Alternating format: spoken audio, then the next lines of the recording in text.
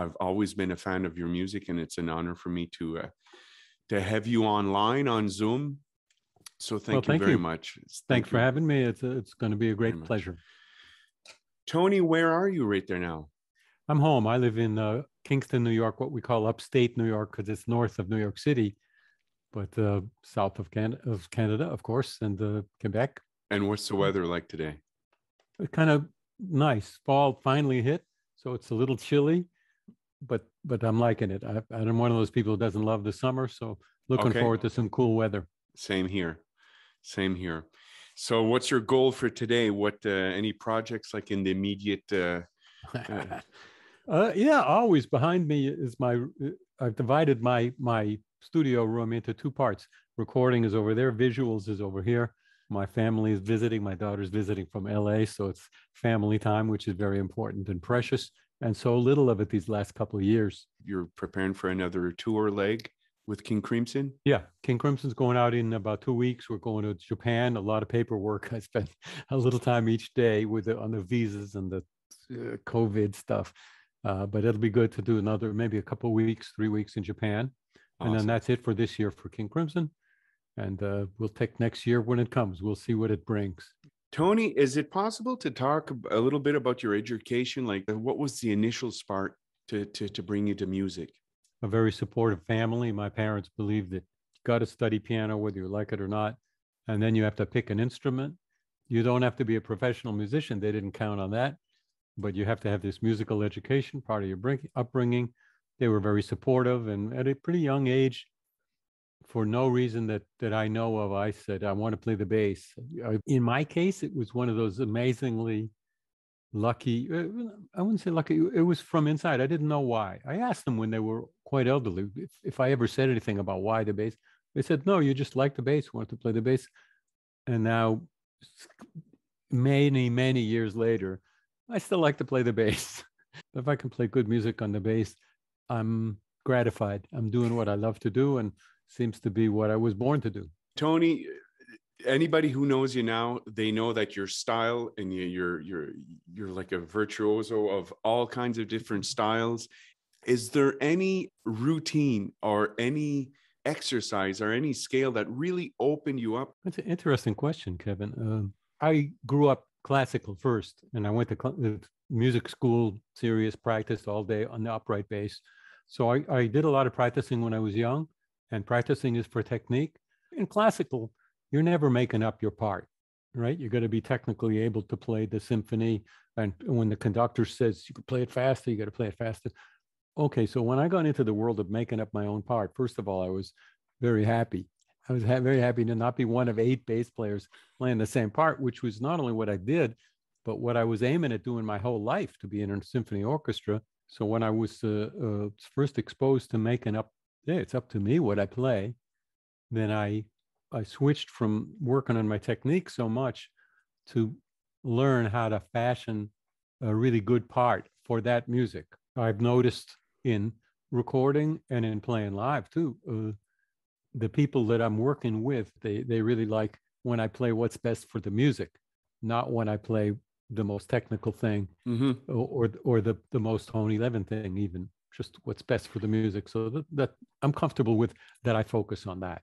What a variety from classical to pop or prog rock. It's really all over the place in a good way, because most people, they stick to one discipline. Huh? Either they improvise a lot or they stick to their charts.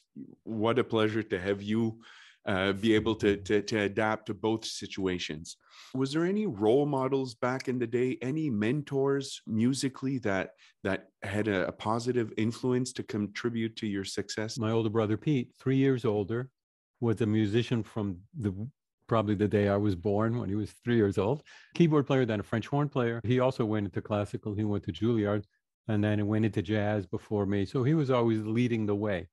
It strikes me to be a contributing factor to your success, your ability to communicate. But when you think about it, the bass players almost always making music with other people.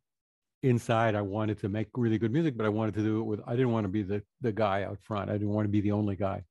Maybe that was in the back of my soul when I chose the bass. Where did you learn those beautiful values to listen, the ability to listen and to observe? For sure, opening yourself up to anything artistic or good books, or being close to people who are creative artists of any style, that helps you in a way, that helps you somehow know the right note from the wrong note, the quality of that painting or of that Broadway show or of that movie, that helps you to be more focused.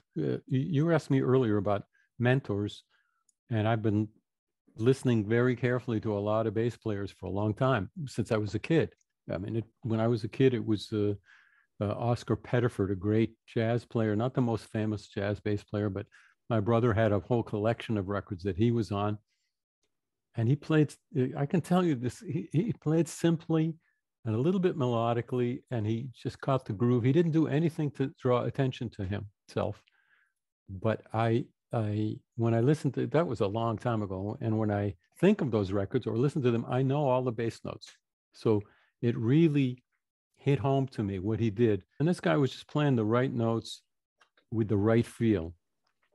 When he soloed, he played a beautiful solo, short. And when I think about it, over the last few years, I thought, if I had to describe the way I'm trying to play the right notes with the right feel, and not draw attention to me only if the music calls for it. So amazingly, that 9-year-old kid was learning from that mentor who I've never met or never took a lesson with. Can you name him again? Oscar Pettiford, Pettiford. For that, you'll have to turn off airplane mode. 2006, on the album Resonator, you have a beautiful song called As Fragile as a Song.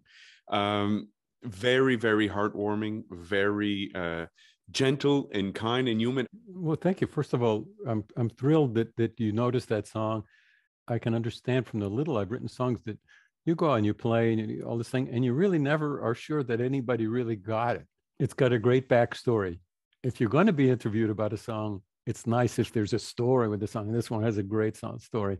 Peter Gabriel had been in a process of visiting with apes, bonobo apes, in Atlanta at the University of Georgia, who were in a program of communication. These were the best non-human communicators. They could understand language. He was going down to try to make music with them, two of the superstars of that genre.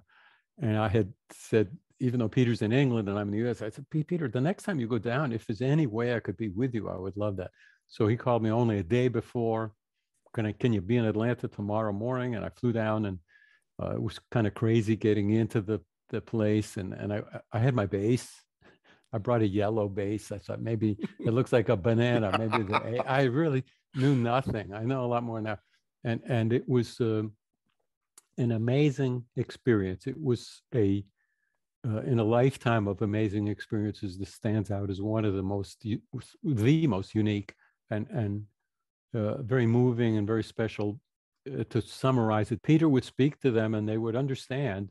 One time the ape was playing, for instance, like this, Pan Benicia, and Peter said, Pan Benicia, I liked it yesterday better when you were playing with one finger of each hand.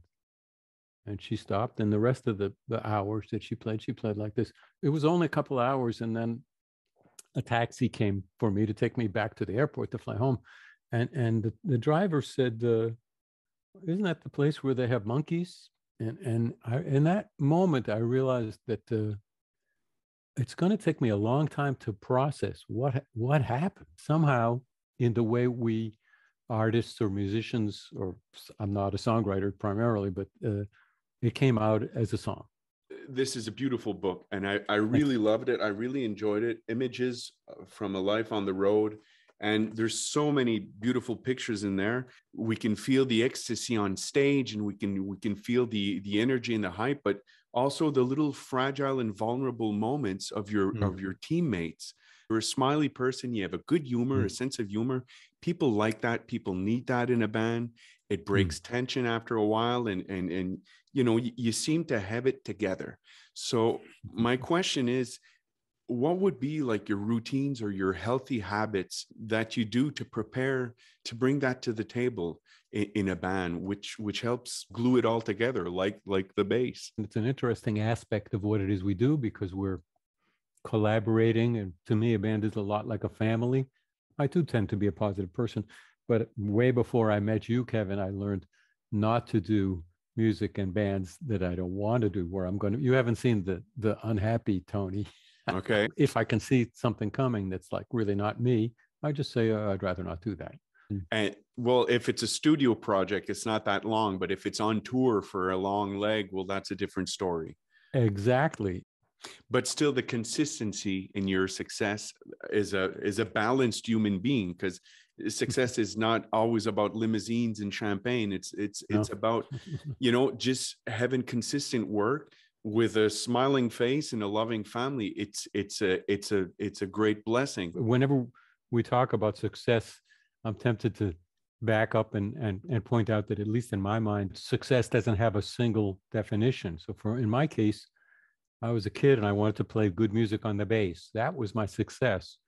So yeah, I've been very successful, and I continue to be by those standards. I think it's a good idea to be aware of how you define what success is for you, and to be willing to be observant about your life. And if maybe that turns out not to be what makes you feel great, to be able to change direction. We ought to give some care to defining our own version of success. Social media, the respect you have for your fans. I think some of it is because the way I feel about audiences. You mentioned fans. I don't think about fans, but audiences. When we do shows, I really feel it feels like we're together, the audience and the band. So I feel very connected. But when I put up pictures that I took from the stage of the audience, boy, people love that. They were wow. So, and eventually I have released it earlier this year, a book of the best of the photos I've taken from all those years. I was taking the photos anyway, but it was very hard to share them online. There it is. What a guy. If you can imagine, I'm touring Europe and I take a great picture of Peter Gabriel going on his back into the audience on Lay Your Hands on Me, and with a viewpoint no one else has. So that's one of the things about my career that I feel really good about, is that gives fans of whatever band I'm touring with a chance to see what it's like for us, what it's like backstage, how the guys were before they went on. And the best of all, here's what it looks like when we bow. Here's what you look like. You can feel like, okay, the audience is giving something to us that has an effect on us. It's not just like we're played our thing and then there's this picture. You can tell, you look at those pictures and the energy in it, and you can deduce that we need that energy. We live on it, and it's what keeps us going. And doing one show is a great thing, but to do 20 shows in a row and to do it month after month and year after year, we need that thing of we're all in it together. Awesome. Very, very cool. Lastly, any advice that you can give? I think one useful thing I have to say to people beginning in music or in the early, actually almost at any stage, there are times in this career where you get rejected, where you do a track for somebody and they don't want it, or you join a band and they don't want you, or you audition for something. It kind of hurts you a little bit deep inside, because you give your music, you're giving yourself in a way, and it's yourself. You know that it's not yourself that's being rejected, but in a way it feels like it. So I think it's worthwhile to share that has happened to all of us and continues to happen through our career. Less, but even a guy who's quote unquote successful, that seems to be a part of the genre of making music, and best to know that. And if it happens that you have some bad luck and are rejected for something that you thought you did pretty well at, maybe it will help you a little bit to keep in mind that it's happened. The best drummers in the world, we could have a panel and tell stories all night about being rejected when we thought we shouldn't have. And so you share that with everybody else and muddle through a way to carry on, and the music is worth it, and the career of being a musician is worth it. Awesome. Willpower. Tony Levin, thank you so very much. I really appreciate it. Thank you, Kevin. Means a lot to me. So very pleasant. Anything new coming up? Kind of in the writing stage. I have a little more touring with King Crimson, and then Stickman and Tony Levin, the guy, both writing album, not done. So no point in talking about it. And thanks for asking. Tony, thank you very much. I wish you a blessed day, and I'll keep in touch. Thank you.